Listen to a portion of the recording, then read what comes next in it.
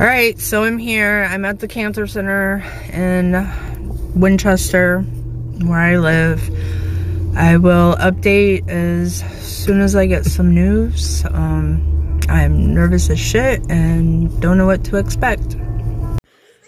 So I just woke up. I'm a complete mess. I have stage 3 cervical cancer. I feel empty. I don't know how to feel. I have to do 5.5 weeks of radiation with chemotherapy 1 time a week. I will go down to UVA to do internal radiation at the end of the 5 weeks for 3 to 5 days. My UVA will be my surgical team. If surgery or any kind of procedures are necessary, because they don't do that in Winchester. So Winchester will be my radiation and my chemo, and then I will, on the 29th, I have a PET scan to see where the cancer is. Cervical 3 cancer is broken down into 3 parts, so we're not necessarily sure if it's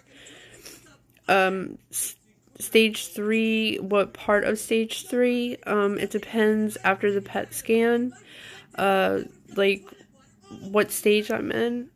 It's just so much information, just so much and so much to take in. Like, I don't even know how to feel. I just feel empty. I feel lost.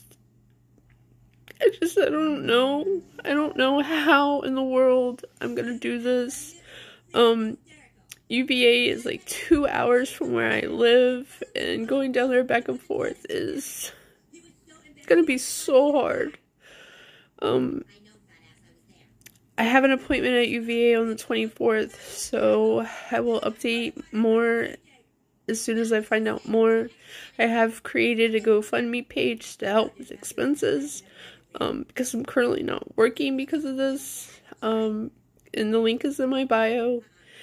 And I don't know, like, I don't know how to feel. I don't know what to feel.